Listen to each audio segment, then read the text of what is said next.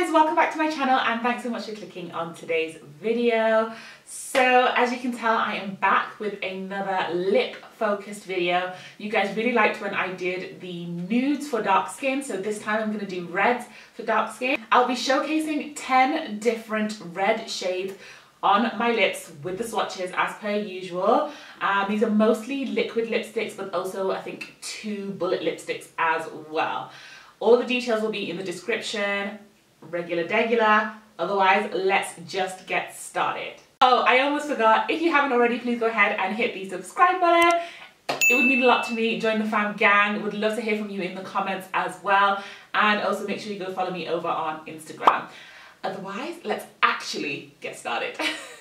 Now, you don't have to be scared of bright red lips if you have dark skin like mine. What you need to do is just figure out how you're going to play around with lip liners to make it blend in the same way that we do with nude lipsticks. It can be the same for red shades or bright shades as well. I'll be pairing most of my lipsticks with a liner, and there's 3 specific ones that I'm going to use. One is a super cheapy one. This is from LA Girl. It's in the shade Forever Red. It's just a nice, beautiful red that kind of works with a lot of kind of mid-toned reds. The next one is this one, and it is from Kiko Milano, and it is in the shade 515. It's just also a really nice kind of red that works with a lot of tones. And then for the deeper shades, or if I want to kind of darken it up, then I'll be working with this, and this is the Colourpop Lippie pencil in the shade Ellarie. So you'll be seeing those 3 kind of in rotation as I do the lip swatches. So on to the colours. The first shade that I want to show you is this one, and it's actually the newest in my collection. It is Joanna Cosmetics in the shade Boss. And it screams boss. It's everything about it. I love the name of this because it just like really conceptualizes what I think a lot of people think about when they think about boss lady. So I'm gonna go ahead and line my lips, and then we'll put this on. So like all other Joanna K liquid lipsticks, this comes with that kind of flat applicator, which makes it really nice to get the edges nice and sharp. But I'm gonna start off in the center of my lip with this, and then blend it out. It's just such a good color, and I think even though it is a bright shade, it doesn't look scary. It doesn't lean towards orange. It really just is a nice blue based bright red, so that just means it works beautifully even on darker tones. Just be careful with your liner and try and get it nice and even as you're applying it, because you want it to blend nicely. You don't want a massive contrast between that bright and your skin, but otherwise she cute. Okay, next up is one of my absolute favorites, and that's this right here. It is Cherry Blossom by Coloured Raine. There is something about this colour that is so unique. I know it's a red shade, so how unique can it get? But it's really a colour that I've tried to like shade match with so many of the other colours that I have. I haven't found anything that really hits this on the head, because sometimes this goes out of stock and it's hard to get hold of. It still remains really popular and looks incredible on all skin tones, but particularly on dark. Oh, it looks so good. So I'm going to put it on for you to see so that I can stop rambling, but just know I love it. This also has one of those flat type applicators like the Joanna K lipsticks, although it's a little bit longer, which kind of allows you to cover your lip pretty quickly. Do you see what I mean? It's just so pretty. It's just such a good color. I feel like it gives enough contrast to dark skin, but also allows it to be a statement without shouting. I don't know how to explain. It is rich enough that it kind of picks up on the richness in your dark skin and kind of bounces off that. So it just looks exquisite. I don't know how else to say it. This shade is everything. The next shade has been one of my favorites for years since I discovered it, and that is this right here. It is the Colourpop liquid lipstick in the shade Arriba. It's a bestseller with good reason. Looks great on, I think, medium skin tones and also dark skin tones. It is also quite bright, and I think quite similar to the Joanna shade that I showed you earlier. But this one has like a bit of a lighter formulation, so it feels more like nothing on your lips, slightly more than the Joanna one, which is why I sometimes reach for this one if I'm doing like a quick thing I need to be up and go. This has a standard doe foot applicator, which sometimes I think I like because it doesn't pick up too much product. I find that sometimes the flat ones pick up so much product that you end up with too much on your lips, whereas with this you can be controlled in the way that you apply it. So do you see what I mean? That it gives that real pop of colour, and there's something about bright shades that are just lovely when your makeup is kind of pared back and you want your lips to be the talking point of your face.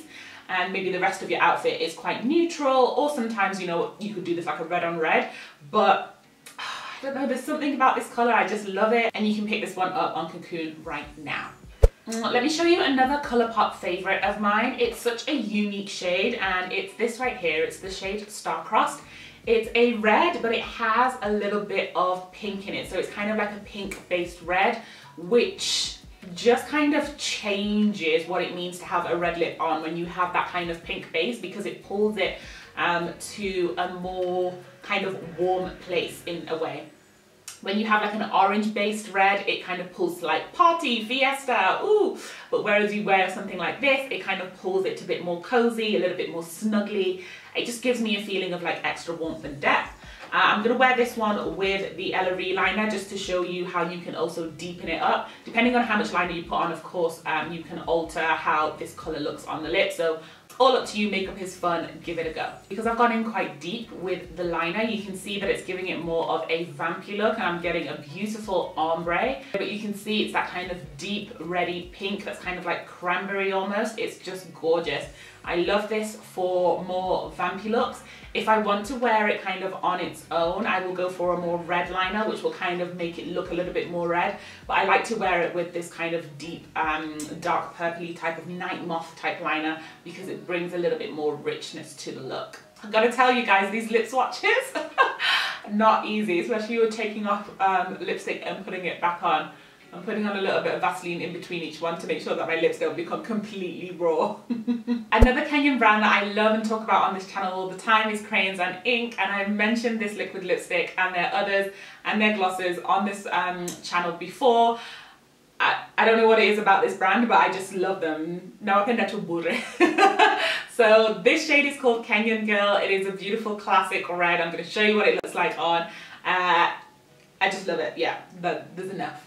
Kenyan Girl for me is the red for people that want to wear a red lipstick but are a little bit too worried to go bright and don't want to end up in like a really vampy look. It's just that kind of nice staple red that you can put on, you don't have to worry about. You can even put it on without a liner because it's just kind of that red. It doesn't kind of clash with your skin, it doesn't look too bright, too deep where it kind of looks like it's bleeding over the edge. No, it's just beautiful. So it really is that kind of every girl's red shade, and I think that's why I love it so much. The other thing I love a lot about this liquid lipstick is the applicator. It's a doe foot applicator, but it's got a bit of a dip, which means that it hugs your lips in such a beautiful way and allows the liquid lipstick to go on really nicely.